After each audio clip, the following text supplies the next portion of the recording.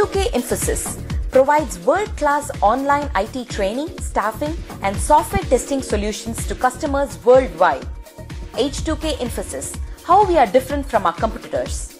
100% job-oriented training, hands-on project work, cloud test lab, resume preparation and review, mock interviews, robust syllabus, one-time fee and lifetime access to classes, access to recorded sessions of live classes. H2K Infosys has won the trust of thousands of students worldwide.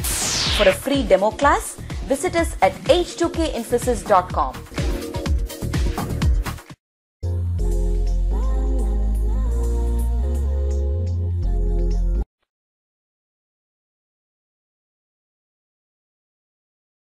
Have seen how to create the target. Now today we'll see how to create a mapping. So I'll go to the mapping designer, go to mappings, and then do a create. I'll give some name. Usually mappings are given the name with m underscore. That's the standard followed. So I'll give, let's say, employee underscore new.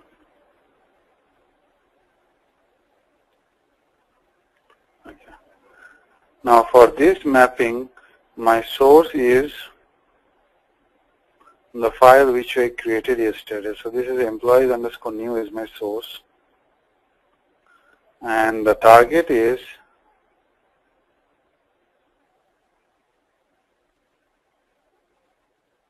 employee underscore new is my target. Okay. Now, if you look, what are the columns required in my target? So what I'm going to do is, I'll take those columns into a, okay, let me do it in a different way, hold on. So what I'll do is, I'll create another transformation. So this transformation is called an expression transformation. Later on I will tell you the details about the expression transformation, but let me first show you the design, okay?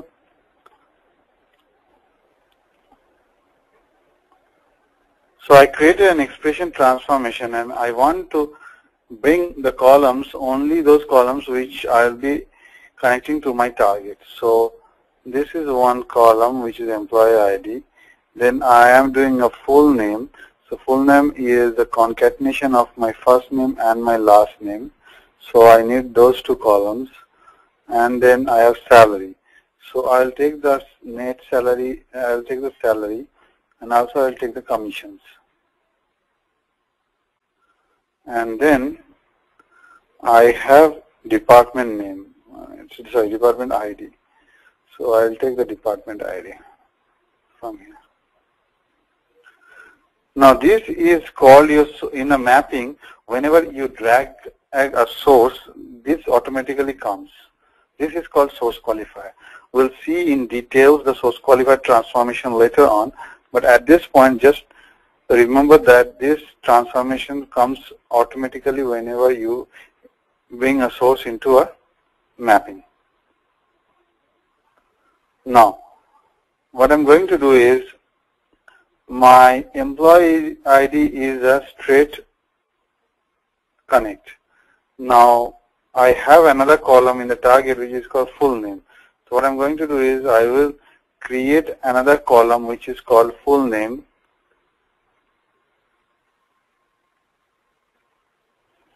And if you see these three columns, this stands for input, this stands for output, and this stands for variable. So right now whatever you see is input output. Now I want to create this full name as output only, because full name is not coming from my source. What is coming from my source? The inputs are first name and last name, and full name is your output. Since first name and last name is your input, I will uncheck the output box. Okay? Now for full name, what I'm going to do is, I will concatenate those two columns. So first name,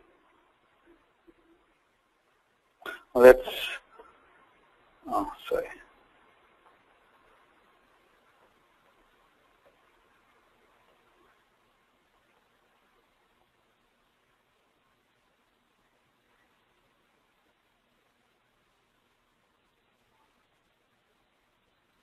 Okay.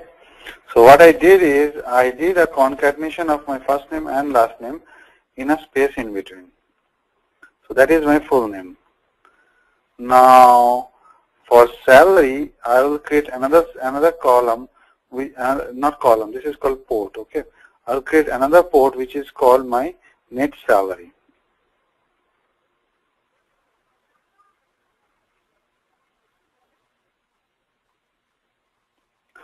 And now for net salary calculation, this port has to be decimal, otherwise it will not work. Let me go ahead and change it.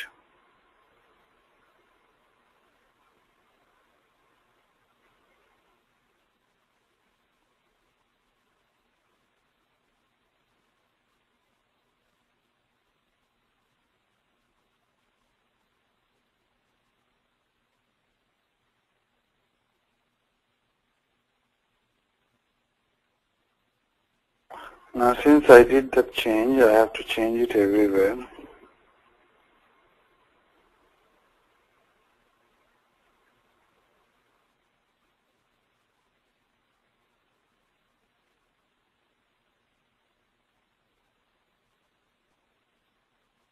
Actually, I will make it a decimal.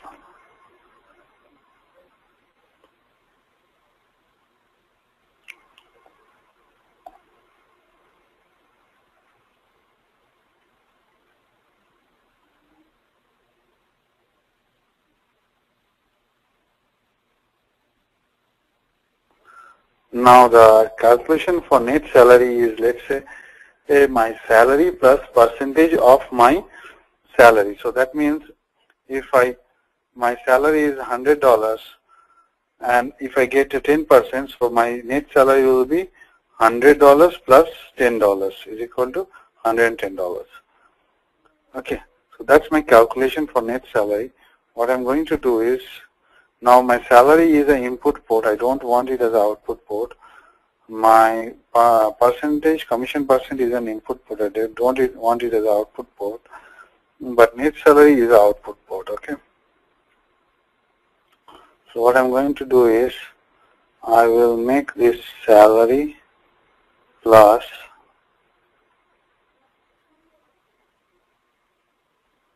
percentage of salary. So let's make it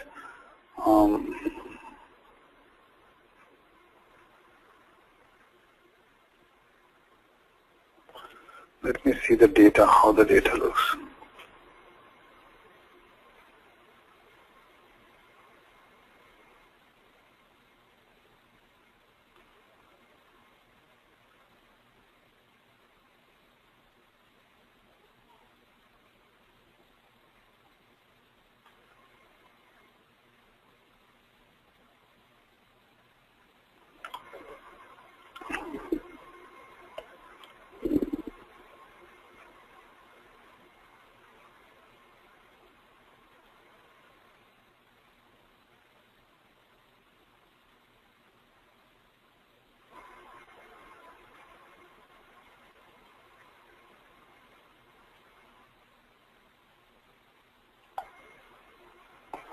Okay, this is your percent.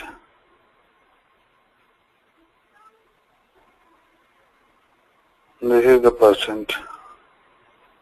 Now I send the CSV file to everyone. So anyone else who have not received the file? Shubhan, I haven't received any. Your voice is breaking very badly. I cannot hear you. So if I look here,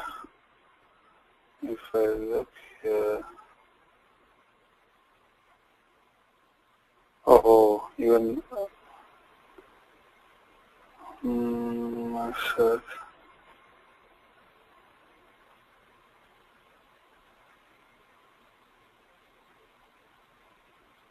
Oh, I didn't send you? Okay. I thought I sent to everyone. Okay, I'll send you the file today. Okay.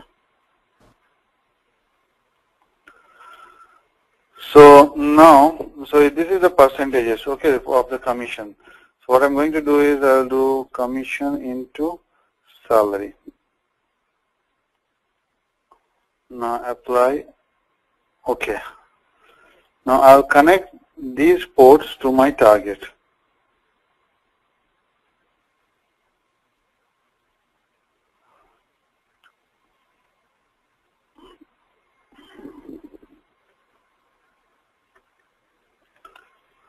Okay, any question until now, whatever we have done?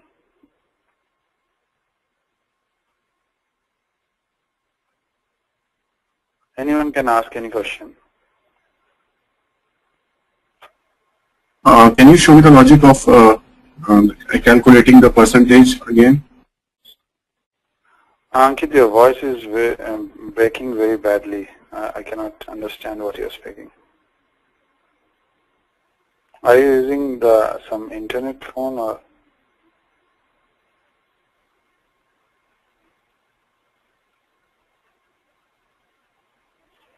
Okay. So now, what I'm going to, so this is called mapping. I'll come in details about mapping again one more time when I'll explain. Now what I'm trying to do is I'm trying to create a workflow out of this mapping. So I'll right click and I'll do a generate workflow. And then this is fine. Next, finish. Now to see the workflow, I have to go to the workflow manager. So this is the place where you click it and then it will open a new window.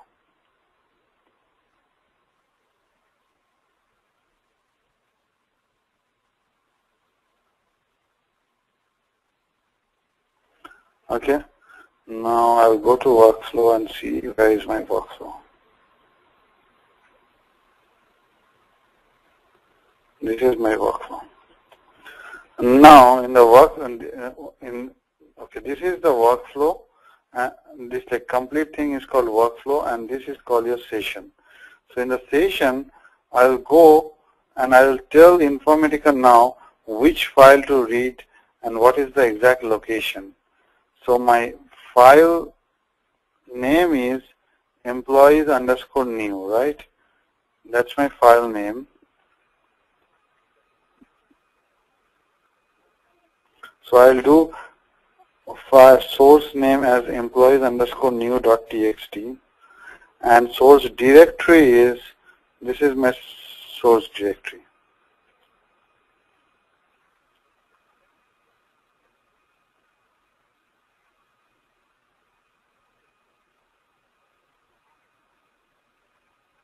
Okay. Similarly, I have to tell Informatica where should I create the file. So I'll create the file in this directory. My output file directory will be, let's say, CTGT files.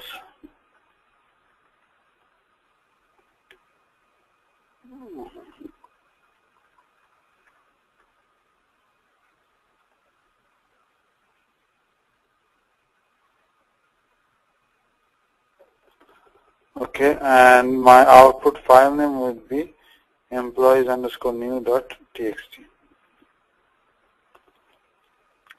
Now, in the output file, I want the headers. That means the column names at the top of the file. So I'll do output field names. Apply, okay.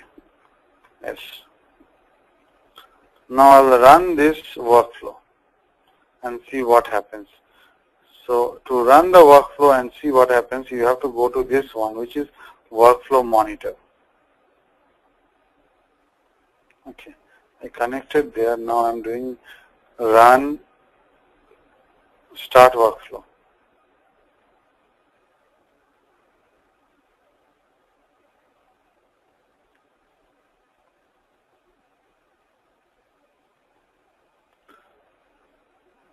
Okay, now when the workflow, when the session is running, I can see 107 records read from the source and 107 records loaded into the target. So this is your SQ is the source qualifier, and this is your target. Now I want to see my target.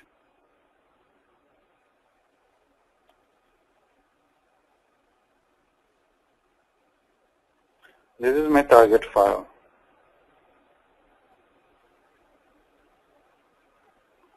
Now if you look to my target file, you see you have a certain number of space allocated for a particular column. So I did, for full name I allocated I think 40 or 50 characters. So even though it's not used completely, but it will allocate that much of space. Similarly, for department ID, and these are all null, so that's why it's populating in star. So this is called a fixed width file. In fixed, the one you saw, the other one which is the comma separated file, okay. This is your comma separated file. Hold on a question. So this is your comma separated file where each column is separated by a comma, and this is your fixed width file where whatever length you allocate for each column, it will show you in this format. Yeah, go ahead with your question, Ankit.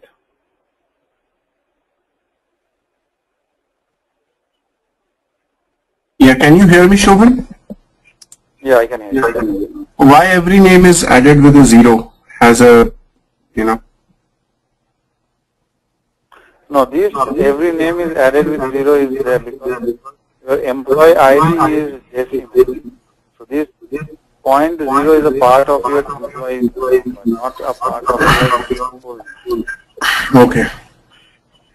So if I want to remove that,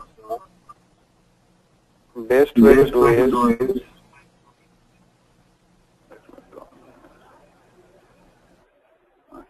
so the best way to do is you have to convert this decimal to string and then populate. Then you will not see those zeros. Sorry, the other one. You will not see all these zeros.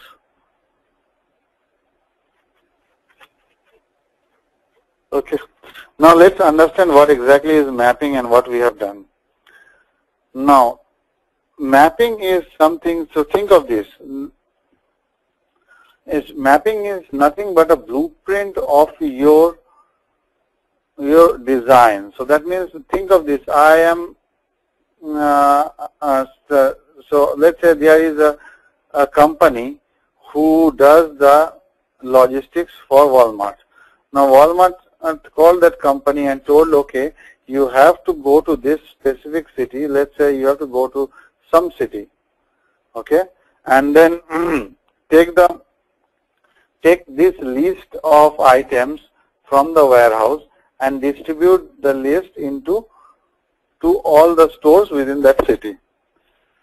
So now, when the logistics company gets this order, he will have some plan, right? Okay, what he will plan is, to do this job, I may need 5 trucks.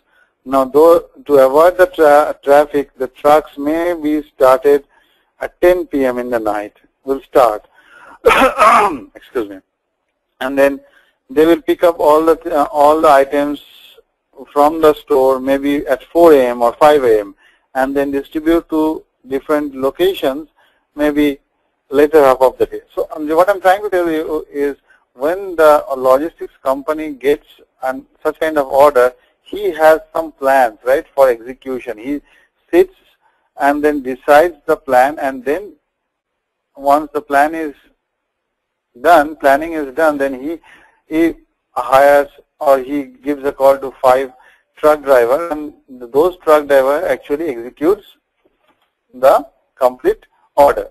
So when the logistic company sits and decides on the plan, this is a mapping is something like that, where you are not actually loading the data, reading the data, nothing. So this is something, a blueprint of your design, how you are going to load the data into a target as per the business rule. And this workflow manager, okay, this is the guy who actually brings the items from warehouse and distributes into your local stores.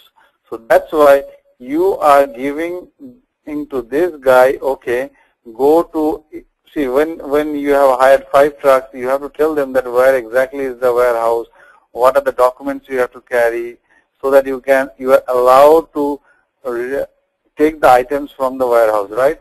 So this is what I'm doing is, here I'm telling Informatica, go to this directory, and this is my file name, read the data from this file, and go to this directory and load the data into this directory with this file name. Okay, so this is basically the truck driver who who executes the plan, but I have to provide him the proper information so that he can execute the plan. And then this is where the complete execution happens, and you can see what is the result, what is, like, how many rows applied, how many rows affected, how many rows rejected, all those things. And once this is completed, the next important thing you should do is you go to your directory and look for the data file to make sure that the data is loaded completely and correctly. Any questions?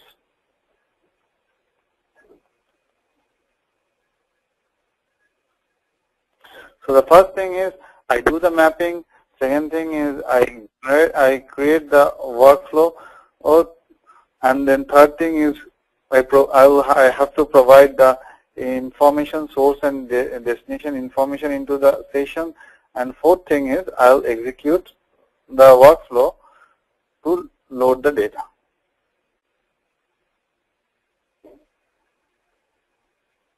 Anyone who have any question for me?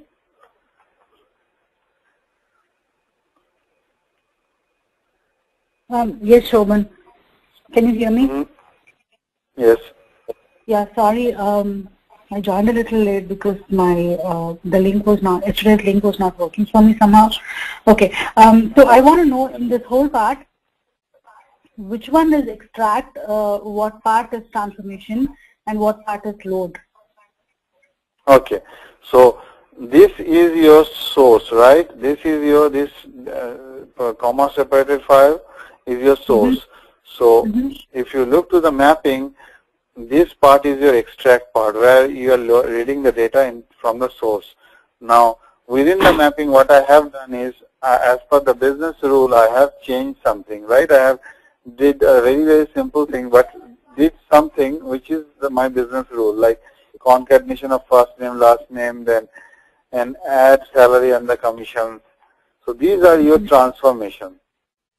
Okay. Okay. So, and then after that is done, you are generating an output file which you will either send to someone or you will use to load data into some table.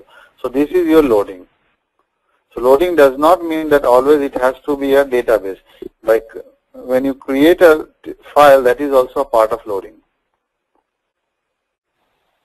Okay. As part of the ETL developer, do they get to load the data to the database? Or no? Somebody yes, you have to load the data into the development environment, not in the production. But while doing the development, you will be provided some kind of dev environment where you have to load the data and do the unit testing. Okay. Okay. Thank you. Okay. So now, okay, let me tell. So, and this expression is called a transformation. So, in Informatica, there are a lot of transformations, and we will go through most of them. Okay. So, expression is one of the transformation, and is very, very important transformation. Most of the times we use it. Now, in expression transformation, and when you create a port as an output port, you can write your own logic here. Okay. Now, when I'm saying writing your own logic, you have a lot of functions which you can actually use. Okay. So you can use a lot of functions. So let me do one thing. Let me show you one function, and then I'll give you the assignments and all. So let's say I want to populate the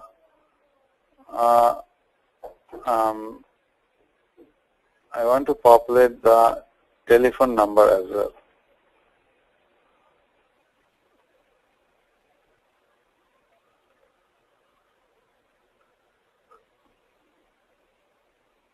No, not 10. Let's make it 15. Okay. And in the source, okay, that's fine.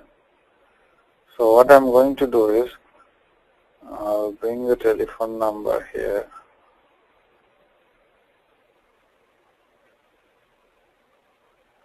Now,